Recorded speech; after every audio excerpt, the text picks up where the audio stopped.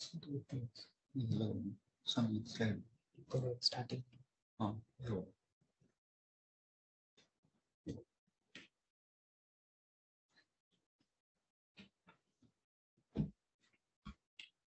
So good morning, everyone. Today I'll be presenting on behalf of Medicine 2 on the topic of crummy tummy. So coming to the history, we have a 19-year-old female, Miss Yan from Dharmapuri, a college student who presented to us with complaints of vomiting since 5 years, which was her chief complaint. History of presenting illness, she was apparently well until 5 years back. She had attained menarche at 13 years of age, and since from her age of 14, she started developing recurrent episodes of vomiting. The vomiting was non-bilious, non-bloodstained, and occurred 1 to 2 hours after eating food. And there were about 5 to 10 episodes of vomiting per day, occurring about 15 to 20 days a month. And typically, these episodes of vomiting started on the first day of her menstrual cycles. Many of the times during these vomiting episodes, she required hospitalization and IV fluid administration, following which the vomiting settled. And the vomiting even continues 10 days later after the cessation of her menstrual cycles, and she is then free of vomiting over the next 10 to 15 days of the month. This cycle repeats every month. And there is occasional epigastric discomfort associated with the vomiting. She also complains of occasional bifrontal headaches with the vomiting, and this headache settles by the end of her menstruation. She also complained of crampy lower abdominal pain, which she rated on a pain severity scale of 6 by 10. And this lower abdominal pain was starting 3 days prior to her cycles, and this also stopped by the end of her menstrual cycles. She also had lost significant amount of weight over the last 5 years, which she was not able to quantify. The negative history part, she denied any history of fever, abdominal distension, altered bowel habits, jaundice, or any burning micturition. She never had any behavioral changes or seizure disorders, no ear complaints, no white discharge, and she did not have any signs and symptoms to suggest a connective tissue disorder like joint pains, photosensitivity, rash, or fevers. Past history-wise, she didn't have any comorbidities, no history of any hypothyroidism, no history of any significant family history of similar disorders. And her menstrual history, she had regular menstrual cycles, and each bleeding lasting for 3 to 4 days, and she changes around 3 to 4 pads per day. Occasionally, she passes clots and also has lower abdominal cramps associated with the menstrual cycles. Her vitals were normal, pulse rate of 88 per minute, and blood pressures were normal. She had mild pallor on general examination. Otherwise, her general examination was unremarkable. And systemic examination wise, cardiovascular system, respiratory system were all normal. Her abdomen, it was soft, bowel sounds were present. She had mild epigastric tenderness, but no organomegaly or free fluid. Breast and thyroid examination were normal. And examination of the central nerve system, higher mental functions were normal. Cranial nerves did not show any cranial nerve deficit. Power was normal, tone was normal. She had slight exaggerated reflexes on the right side. Plantar were flexor bilaterally. Sensations were normal. Cerebellar signs, she didn't have any cerebellar signs. Gait was normal, and there was no signs of meningeal irritation. So coming to the syndrome, we are looking at a syndrome of chronic, episodic, and recurrent vomiting and associated right UMN signs in a patient, young female. So differentials.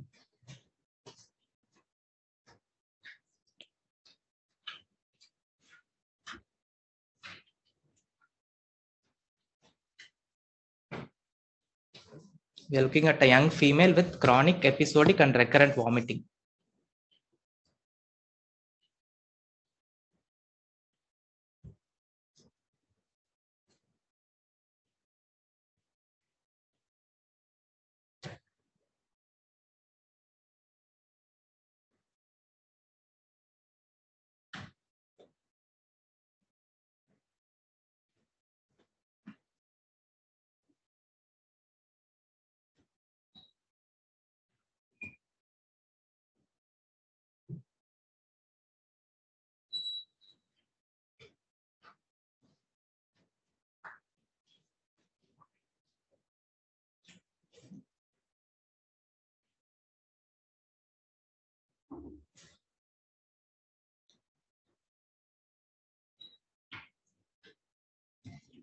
You're having a good number of differentials: porphyria, neuromyelitis optica, space occupying lesions, hypopituitarism, hypercalcemia, cyclic vomiting syndrome.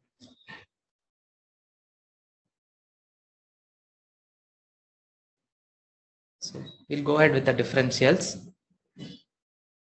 So for the differentials for the chronic vomiting, we considered it in two separate aspects, as chronic vomiting separately and as chronic vomiting with presence of UM and signs. For the differentials of chronic vomiting, we looked at GI tract pathologies like gastritis, GRD, IBS, chronic pancreatitis, and uterine pathologies like endometriosis. Endocrine causes of chronic vomiting that we looked for was hyperthyroidism, cortisolism, uremia, porphyria, like we saw in the differentials. And since she was a young female, we thought of mitochondrial myopathies, DKA, presenting as recurrent vomiting. And for vomiting with presence of human signs, we considered CNS aspects like TB meningitis, space occupying lesions, CNS lymphoma, abdominal epilepsy, and atypical migraine. Last in our differentials are functional causes like cyclic vomiting syndrome and catamenial cyclic vomiting syndrome. And we also consider psychiatric differentials like bulimia nervosa and anorexia nervosa last in the list.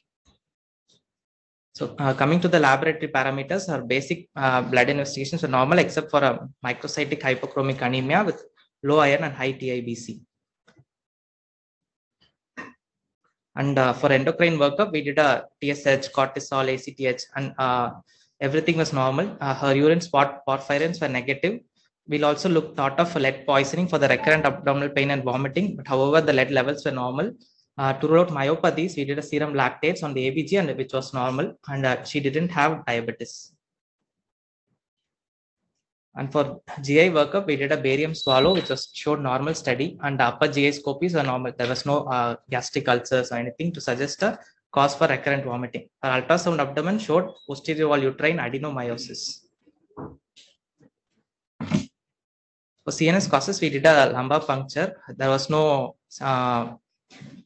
pleocytosis or any under expert TB was negative, BBVS were negative, EEG did not show any seizure activity, and her NMO screen, like one of you pointed out in the differentials, were negative. One thing the MRI brain pointed out was the presence of a chronic infarct in her left caudate lobe and lentiform nucleus, which explained the presence of hyperreflexia on her right side. So this is the MRI imaging showing a infarct in the left caudate lobe and the lentiform nucleus. Presence of here. Why should a 19-year-old female have an infarct in her brain? We thought of prothrombotic disorders. However, her prothrombotic workup so far has been negative. Her echo was normal, APLA was negative, ANCAS are negative, ANA was negative, homocysteine levels were normal. We have also sent a prothrombotic workup, and results are pending.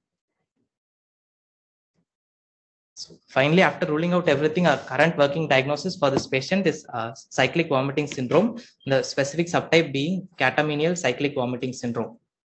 Catamenial in the sense, the vomiting episodes start exactly on the day her menstrual cycles start. Our patient so far, her ultrasound showed presence of adenomyosis, and we got a gynecology consult for the same. And she has been started on progesterone injections, and she also had a precipitating stressor. Her father passed away 5 years back, and the onset of symptoms correlates with the presence of the stressor. She was also started on amitriptyline 10 milligrams, and after admission and after starting this medication, she has not had any further episodes of vomiting. Though her MRI showed a chronic infarct, she didn't have any presence of weakness, and her prothrombotic workup is awaited. So coming to cyclic vomiting syndrome, the diagnostic criteria as per Rome 4 guidelines, the criteria, it should include stereotypical episodes of vomiting, which is acute in onset and the duration being less than a week. And there should be at least 3 episodes in the past year and at least 2 episodes in the past 6 months. And the characteristic lack of vomiting between the episodes. Other minor symptoms can be present between cycles like headache. Other supportive criteria are personal or family history of migraine. And the criteria should be present during the previous 3 months and at least 6 months before diagnosis.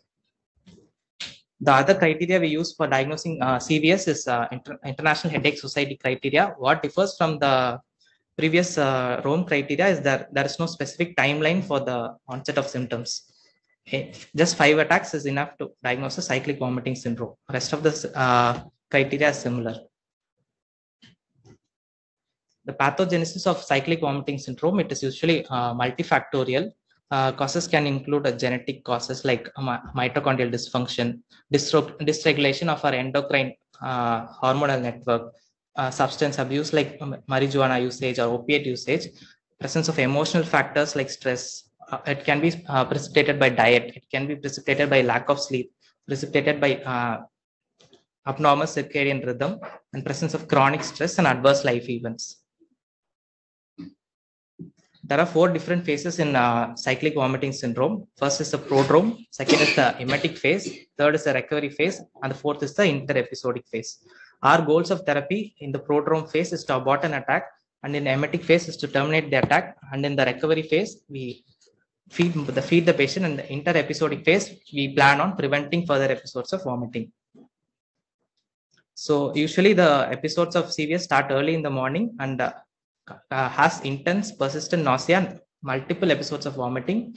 The duration of symptoms lasts approximately 5 to 6 days in adults.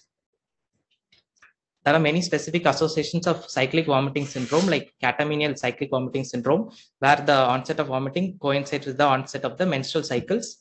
There is also a strong association with migraine headaches.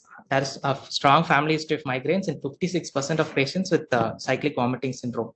It is also associated with diabetes, pregnancy, and it has multiple precipitants like stress, energy depletion states, and it is also associated with eating specific food products like chocolate, cheese, and MSG. Coming to the treatment aspects of cyclic vomiting syndrome, abortive treatment. When a patient presents with acute vomiting, we have to hydrate the patient with dextrose, potassium, and we give thiamine supplementation. The antiemetics which has been studied maximum in CVS is ondansetron, which has showed benefit. Other drugs we can use in the abortive phase is benzodiazepines and NSAIDs like IV ketorolac. And prophylactic treatment, the best evidence so far is with tricyclic antidepressants, and we usually start amitriptyline, and the target dose we titrate it up to 1 milligrams per kg per day. The target dose is 50 milligrams per kg. Other tricyclic antidepressants which can be used is nortriptyline and doxepin. One thing that is particular about this treatment and prophylaxis is that we see a lot of overlap between the treatment between CVS and migraine, and there is a lot of correlation in the pathophysiology and the treatment aspects between migraine and CVS.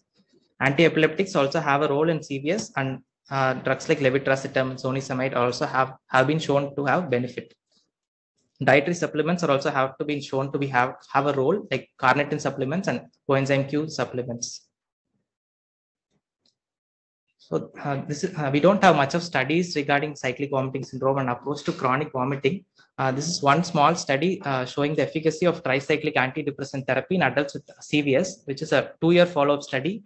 There were no controls in the study. It was just a 2-year follow-up study, which showed the efficacy of antidepressants in reducing the frequency, duration, and number of ED visits and hospitalization.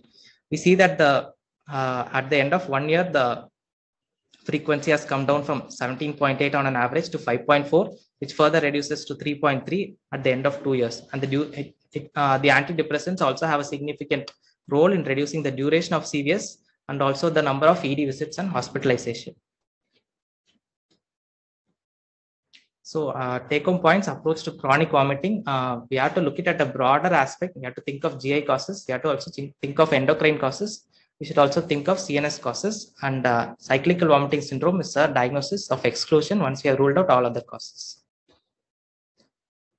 Thanks. Thank you. Very well presented. Any questions? I came really halfway through.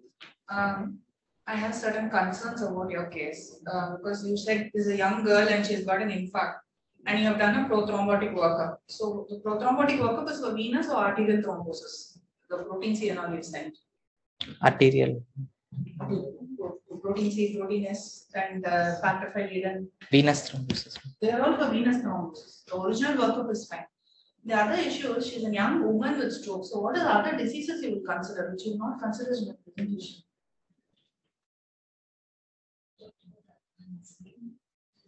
You have to think of MELAS, Moya disease, acute intermittent porphyria. All of them can present with stroke and vomiting. So those also have to be considered in your patient before you look at it. And because women are misdiagnosed nearly 90% of the time. There's a book on it, insufferable women who are not diagnosed. So your workup has to be complete. You cannot give her a psychiatric diagnosis before you have worked up. Have you done venous blood lactates? Yes, ma'am. Lactates. How much was it? 1.6. Okay. The arterial or blood venous? Arterial. I Venous. asked very specifically, have you done venous blood lactate? So that is the ruling out. You have to work out a porphyria. And what was the MRI finding suggest to a moya? Was there any puff of smoke? No, ma'am. Our spot porphyrins are all negative. How many? We did twice, ma'am. She's still admitted, ma'am. Yes, still have not completed our evaluation. So venous lactate. So those are the other. I think she's still under Yes. evaluation. Typically, this is only thing is it's cyclical. So Yes. most of the other disease should have persistent symptoms. So you're thinking in terms of what is it that causes cyclical symptoms. And of course, the only positive findings or organic findings that you have is an infarct that requires evaluation by itself. But in terms of explaining vomiting, which is cyclical, I mean, there would really be not many causes that you can think of. And you have fairly ruled out GI causes and other metabolic causes for the, I mean, none of the metabolic causes will also cause cyclical. Cyclical. None of the GI organic causes may not cause cyclical. So within cyclical, I think there are less things. So only thing you have got is the CNS localizations, CNS findings, whether that is related to the vomiting is other issue, may not really fit in. But on the merit of the infarct that is there, you may still have to complete the workup, just like Dr. Rania said. Any other questions? Okay, we'll go to the next case. Our next case is by Medicine 3, Black Halo and White Spark by Dr. Lakshmi.